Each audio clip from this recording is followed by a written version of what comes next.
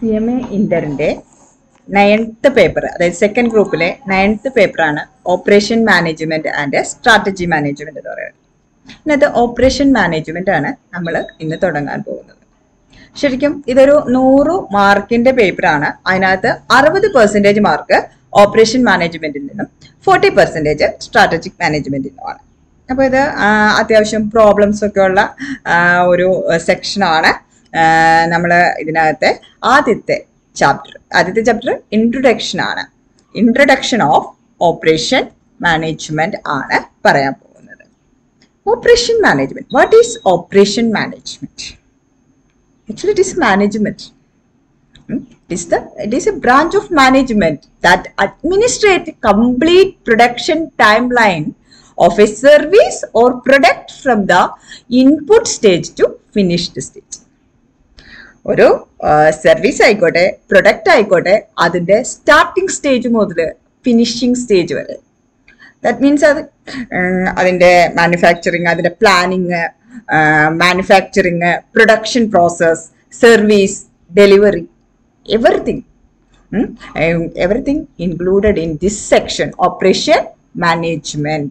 That is, operation management is the branch of management that administrates the complete production timeline of a service or product from the input stage to finished stage, including planning, organizing and supervising the operation, manufacturing and production process, and service delivery to lead to the desired outcome of high quality product or service that meets the demand of the customers.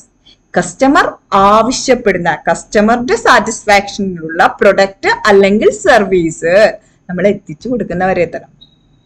അതിൻ്റെ input stage മുതൽ final stage വരെ ആ delivery എല്ലാം ഇതിനകത്ത് include ചെയ്യുന്നതാണ് operation management എന്ന് പറയുന്നത്.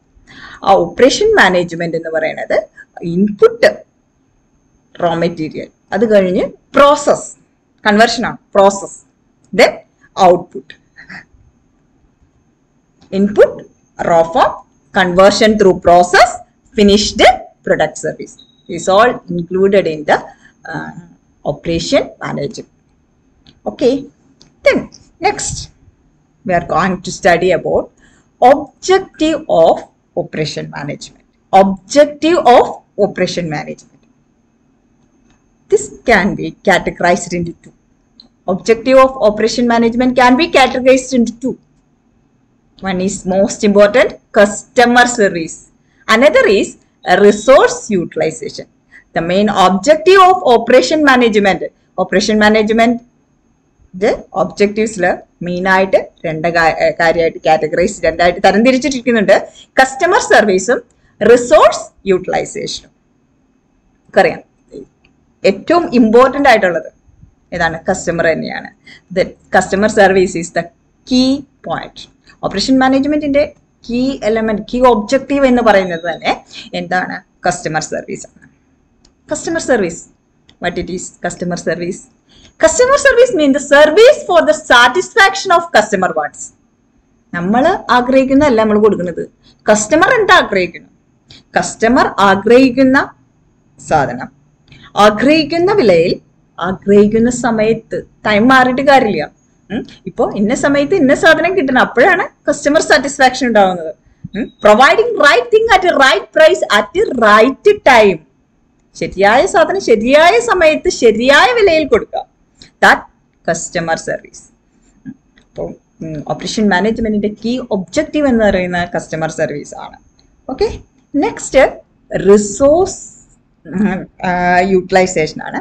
അതിനു മുമ്പ് നമ്മൾ പറയാൻ പോകുന്നത് എന്താണെന്ന് വെച്ചാൽ ഈ കസ്റ്റമർ സർവീസിന്റെ ആസ്പെക്ട്സ് എന്ന് പറഞ്ഞാൽ കഴിഞ്ഞ തവണത്തെ ക്വസ്റ്റ്യൻ പേപ്പറിൽ ഇതിൽ നിന്ന് ഒരു 1 വേർഡ് ക്വസ്റ്റ്യൻ ഉണ്ടായിരുന്നു. നമുക്ക് ക്വസ്റ്റ്യനകത്ത് മൾട്ടിപ്പിൾ ചോയ്സ് ക്വസ്റ്റ്യൻ ഉണ്ട്, fill in the blanks, match the following type ഉണ്ട്, essay ടൈപ്പ് ക്വസ്റ്റ്യൻസ് ഉണ്ട്. അപ്പോൾ ഈ ഒരു സെക്ഷനിൽ നിന്ന് ഒരു ക്വസ്റ്റ്യൻ ചോദിച്ചിരുന്നു കഴിഞ്ഞ തവണത്തെ ക്വസ്റ്റ്യൻ പേപ്പറിൽ. നമ്മൾ പഠിക്കുന്നത് ആസ്പെക്ട്സ് ഓഫ് കസ്റ്റമർ സർവീസ് ആണ്. എന്താണ് ആസ്പെക്ട്സ് ഓഫ് കസ്റ്റമർ സർവീസ്? അപ്പോൾ ഇതിനെ നമുക്ക് മൂന്നായിട്ട് ഇതൊരു ടേബിൾ ആയിട്ട് ഞാൻ കാണിച്ചിട്ടുണ്ട്. പ്രിൻസിപ്പൽ ഫംഗ്ഷൻ ഓരോന്നിന്റെയും പ്രൈമറി കൺസിഡറേഷനോ അതർ കൺസിഡറേഷനോ ഒക്കെ പറഞ്ഞിട്ടുണ്ട്.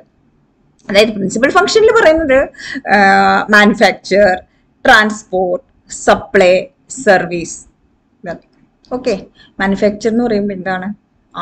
കസ്റ്റമർ ആവശ്യപ്പെടുന്ന സാധനം, goods of A given requested or acceptable specification, ആഗ്രഹിക്കുന്ന സ്പെസിഫിക്കേഷനിലുള്ള ഗുഡ്സ് ആണ് മാനുഫാക്ചർ വരുന്നത്. അപ്പോൾ അതിൻ്റെ മറ്റ് കാര്യങ്ങൾ അതർ കൺസിഡറേഷനിൽ വരുന്നത് പറയുന്ന വിലയ്ക്കായിരിക്കണം, കോസ്റ്റ് കൺസിഡർ ചെയ്യണം, ടൈമിങ്, ഇന്ന ടൈമിനുള്ളിൽ കൊടുക്കാം എന്നുള്ളത്, അപ്പോൾ ടൈമിങ്, ഇതെല്ലാം ഇതിൻ്റെ അതർ കൺസിഡറേഷൻ വരുന്നതാണ്. Transport means movement of given requested or acceptable specification.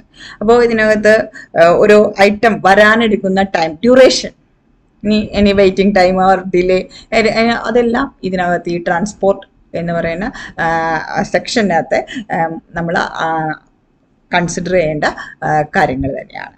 പിന്നെ സപ്ലൈ പറയുന്ന supply of given requested or acceptable specification തന്നെയാണ്. അവിടെയും കോസ്റ്റും ടൈമിങ്ങും ഒക്കെ ശ്രദ്ധിക്കേണ്ടതാണ്. കറക്റ്റ്, അതായത് കസ്റ്റമർ എക്സ്പെക്ട് ചെയ്യുന്ന ഒരു വിലയും എക്സ്പെക്ട് ചെയ്യുന്ന സമയത്തും ഇതെത്തിക്കേണ്ട കാര്യങ്ങളാണ്. Service, that also treatment of given requested or acceptable specification. Here also we want to consider duration on wait or delay. Okay, these are the aspects of customer service.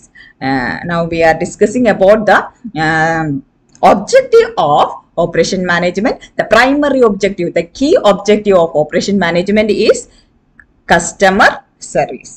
That providing right thing at the right time, right time in right price. ശരിയായ സമയത്ത് ശരിയായ വിലയിൽ ശരിയായ സാധനം എത്തിക്കുക. അപ്പോഴാണ് customer ആഗ്രഹിക്കുന്ന ആ രീതിയിലെത്തുക, കസ്റ്റമർ സാറ്റിസ്ഫാക്ഷൻ ഉണ്ടാവുക. ക്ലിയർ? Next, resource utilisation.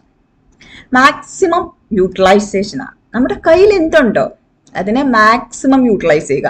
അത് മാൻ പവർ ആവാം, മണി ആവാം, മെറ്റീരിയൽ ആവാം, എന്തും ആയിക്കോട്ടെ, മാക്സിമം യൂട്ടിലൈസേഷൻ. നമ്മൾ മാക്സിമം യൂട്ടിലൈസ് ചെയ്യുന്നതിന്റെ ഫലമായിട്ട് തന്നെ നമുക്ക് എന്താണ് ലോസസ് ഒഴിവാക്കാൻ പറ്റും. ഇപ്പൊ സാധനങ്ങളൊക്കെ വാങ്ങിയിട്ട് അല്ലെങ്കിൽ സ്റ്റാഫിനെ വെച്ചിട്ട് അവരെ ജോലി ചെയ്യിക്കാണ്ടിരിക്കുക, അല്ലേ? ജോലി ചെയ്യാണ്ടിരിക്കുക എന്ന് പറയുമ്പോൾ അത് ലോസ് തന്നെയാണ്. അപ്പൊ റിസോഴ്സ് എന്തായിക്കോട്ടെ, മാൻ ആവാം, മണി ആവാം, മെറ്റീരിയൽ ആവാം, മെഷീൻ ആവാം, എന്തായാലും അതിന്റെ മാക്സിമം utilization ആണ്. This also come under the section of objective of operation management. I am concerned utilization of resources, maximum utilization of resources, minimizing their loss, under utilization or waste ഒക്കെ ഒഴിവാക്കുക. ഒരുപാട് items loss ആവുന്നത് ഒഴിവാക്കാനായിട്ട് operation management help ചെയ്യുന്നുണ്ട്. This also one of the objective of operation management. ഇപ്പം നമ്മൾ discuss ചെയ്തുകൊണ്ടിരിക്കുന്നത് operation management എന്താണ്. ഓപ്പറേഷൻ മാനേജ്മെന്റ് എന്ന് നമ്മൾ പറഞ്ഞു അല്ലേ, ഇൻപുട്ട് സ്റ്റേജ് മുതൽ ഔട്ട്പുട്ട് ഫൈനൽ സ്റ്റേജ് വരെ ഉൾപ്പെടുന്ന, അതായത് ഫുൾ പ്രൊഡക്ഷൻ ടൈം ലൈനിൽ ഉൾപ്പെടുന്ന കാര്യങ്ങളാണ് ഓപ്പറേഷൻ മാനേജ്മെന്റ് എന്ന് പറയുന്നത്. ഈ ഓപ്പറേഷൻ മാനേജ്മെന്റിനെ ഒബ്ജക്റ്റീവിനെ നമുക്ക് രണ്ടായിട്ട് ക്ലാസിഫൈ ചെയ്തിട്ടുണ്ട്. ഏതൊക്കെയാണ്? Customer satisfaction and next one resource utilization. Clear? Then next we are going to discuss about scope of operation management. കുറച്ച് സെക്ഷൻ വളരെ സിമ്പിൾ ആയിട്ടുള്ള ഒരു ചാപ്റ്ററാണ്, ഇൻട്രൊഡക്ഷൻ ആണ്. ഇതിൽ നിന്നാണ് ഇനി നമ്മൾ ഓരോരോ സെക്ഷനായിട്ട് പഠിക്കാൻ പോകുന്നത്. ഇപ്പം ഏതെങ്കിലും ഒരു മാനുഫാക്ചറിങ് കമ്പനിയാണെന്ന് കരുതുക. ഈ മാനുഫാക്ചറിങ് കമ്പനി നമുക്ക് ആദ്യം തന്നെ അവർ എന്തെങ്കിലും ഒരു പ്രൊഡക്റ്റ് മാനുഫാക്ചർ ചെയ്യാൻ പോകുമ്പോൾ നമ്മൾ ആദ്യം ചിന്തിക്കേണ്ട ഒരു ക്വസ്റ്റ്യൻ ഉണ്ട്, വാട്ട് ടു പ്രൊഡ്യൂസ്, എന്ത് പ്രൊഡ്യൂസ് ചെയ്യണം. അതിനകത്ത് വരുന്നതാണ് പ്രൊഡക്റ്റ് സെലക്ഷനിൽ പറയുന്ന കാര്യമാണ് വാട്ട് ടു പ്രൊഡ്യൂസ്. ദെൻ ഇനി എന്താണ് വെയർ ടു പ്രൊഡ്യൂസ്, എവിടെ, ഫെസിലിറ്റി ലൊക്കേഷൻ. ഈ മാനുഫാക്ചറിങ്ങിന് എവിടെയാണ്, അതാണ് wear to produce, facility location selection. ഇനി ഹൗ മച്ച് ടു പ്രൊഡ്യൂസ്, എന്തുമാത്രം വേണം, അതാണ് നമ്മൾ ഡിമാൻഡ് ഫോർകാസ്റ്റിംഗ്. എത്ര ഐറ്റം എന്തോരം വേണം എന്നറിഞ്ഞാലാണ് നമുക്ക് അതിനനുസരിച്ചുള്ള പ്രൊഡക്ഷൻ ഉണ്ടാവുള്ളൂ. കാരണം അത് എത്രത്തോളം ഡിമാൻഡ് ഉണ്ടെന്ന് അറിഞ്ഞാലാണ് അതിനനുസരിച്ചിട്ട് പ്രൊഡക്ഷൻ വർദ്ധിക്കാൻ പറ്റുള്ളൂ. ഡിമാൻഡ് ഇല്ലാതെ വെറുതെ പ്രൊഡക്റ്റ് മാനുഫാക്ചർ ചെയ്ത് വെച്ചിട്ടുണ്ടെങ്കിൽ കാര്യമില്ലല്ലോ. അപ്പൊ demand forecasting. Next how to, നമ്മൾ എന്താണ് പ്രൊഡ്യൂസ് ചെയ്യേണ്ടതെന്ന് കണ്ടുപിടിച്ചു, എവിടെയാണ് വേണ്ടതെന്ന് വെച്ചു, എന്തുമാത്രം വേണമെന്ന് പറഞ്ഞു. ഇനി ഇങ്ങനെയാണ് എങ്ങനെ, ഹൗ ടു പ്രൊഡ്യൂസ്.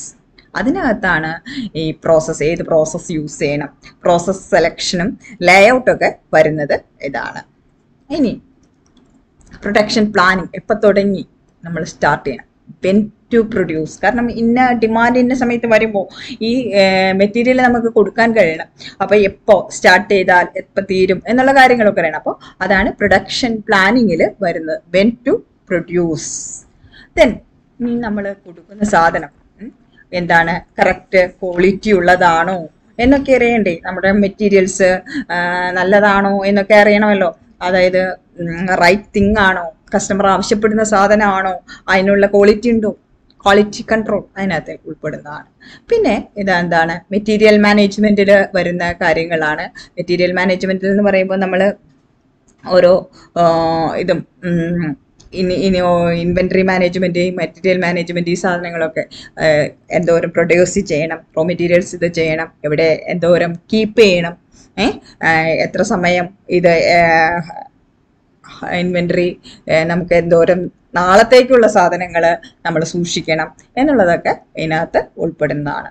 പിന്നെ പറയുന്നത് എന്താണ്, മെയിൻ്റനൻസ് മാനേജ്മെന്റ്. അതായത് നമ്മുടെ മെയിൻ്റനൻസ് മാനേജ്മെന്റിൽ വരുന്ന കാര്യങ്ങളിൽ എന്ന് വെച്ചിട്ടുണ്ടെങ്കിൽ നമ്മുടെ മെഷീൻ ഇത്രയും നമ്മളുടെ ആഗ്രഹിക്കുന്ന റിസൾട്ട് തരുന്നുണ്ടോ, ഡിസൈഡ് റിസൾട്ട് തരുന്നുണ്ടോ പ്രൊഡക്റ്റ്, ഇതൊക്കെ ഇൻക്ലൂഡ് ചെയ്യുന്നതാണ് maintenance management. These all are included in this section, scope of wire. ഇത് ഒരു വളരെ ചെറിയ ഒരു ഇൻട്രൊഡക്ഷൻ ചാപ്റ്റർ ആയിരുന്നു ഓപ്പറേഷൻ മാനേജ്മെന്റിനെ കുറിച്ച് പറയുന്നത്. നിങ്ങളുടെ ഫസ്റ്റ് ലെസൺ ഇതിനകത്ത് വരുന്നത് ഈ ഇൻട്രൊഡക്ഷൻ ചാപ്റ്റർ ആണ്. എന്താണ് ഓപ്പറേഷൻ മാനേജ്മെന്റ് എന്നുള്ളതാണ് നമ്മളിവിടെ ഡിസ്കസ് ചെയ്തത്. ഓപ്പറേഷൻ മാനേജ്മെന്റിനെ കുറിച്ചിട്ട് നമ്മൾ ചെറുതായിട്ട് കാര്യങ്ങൾ പറഞ്ഞു കഴിഞ്ഞു. എന്താണ് ഓപ്പറേഷൻ മാനേജ്മെന്റ്? ഓപ്പറേഷൻ മാനേജ്മെന്റ് എന്ന് പറഞ്ഞാൽ കംപ്ലീറ്റ് എന്താണ്, പ്രൊഡക്ഷൻ ടൈം ലൈൻ ഉൾപ്പെടുന്ന കാര്യമാണ്. ഇൻപുട്ട് സ്റ്റേജ് മുതൽ ഔട്ട്പുട്ട് സ്റ്റേജ് വരെയുള്ള എല്ലാ കാര്യങ്ങളും ഇതിനകത്ത് തന്നെയാണ് ഇൻക്ലൂഡ് ചെയ്യുന്നത്. അപ്പൊ ഇൻപുട്ട് റോ മെറ്റീരിയൽ ആയിട്ട് വന്ന് അതിന്റെ പ്രോസസ് കൺവേർഷൻ നടത്തി എന്താണ് ഔട്ട്പുട്ടിലേക്ക് എത്തി നിൽക്കുന്നത് വരെയാണ് ഈ സെക്ഷനകത്ത് നമുക്ക് ഉള്ളത്. ഓക്കെ, ക്ലിയർ ആണല്ലോ അല്ലെ? ഇതിന്റെ ഡിഫറെന്റ് നമ്മൾ പറഞ്ഞു, എന്താണ് കാറ്റഗറൈസ് ചെയ്തിട്ടുണ്ട് ഓപ്പറേഷൻ മാനേജ്മെന്റ് ഒബ്ജക്റ്റീവ്സിനെ. അതായത് ഏതൊക്കെയാണ്, കസ്റ്റമർ സാറ്റിസ്ഫാക്ഷനും എന്താണ് റിസോഴ്സ് യൂട്ടിലൈസേഷനോ എന്ന് പറഞ്ഞു. അതിന്റെ ആസ്പെക്ട്സിനെ കുറിച്ചിട്ട് ഡിസ്കസ് ചെയ്തു. പിന്നെ നമ്മൾ കണ്ട കാര്യം എന്താണെന്ന് വെച്ചിട്ടുണ്ടെങ്കിൽ ആസ്പെക്ട്സിന് ശേഷം നമ്മൾ കണ്ടിരുന്ന മറ്റൊരു കാര്യമായിരുന്നു എന്താണ്, സ്കോപ്പ് ഓഫ് ഓപ്പറേഷൻ മാനേജ്മെന്റ്. ഇത്രയും കാര്യം ക്ലിയർ ആയെന്ന് വിചാരിക്കണം. ഓക്കെ, അപ്പൊ നമ്മൾ നെക്സ്റ്റ് സെക്ഷൻ തുടങ്ങി ഓരോ ചാപ്റ്റർ വൈസ് ആയിട്ട് നമ്മൾ ക്ലാസ് സ്റ്റാർട്ട് ചെയ്യും. ഇതിന്റെ ജസ്റ്റ് ഇൻട്രൊഡക്ഷൻ ആയിരുന്നു. അപ്പൊ നമുക്ക് പറഞ്ഞു 60% മാർക്ക് ഈ ഓപ്പറേഷൻ മാനേജ്മെന്റ് എന്ന് പറയുന്ന ഒരു പോർഷനിൽ നിന്നാണ് വരുന്നത്. ആ ഓപ്പറേഷൻ മാനേജ്മെന്റിൽ വരുന്നതിൽ ഒരു ഏറ്റവും ആദ്യത്തെ യൂണിറ്റ് ആണിത്.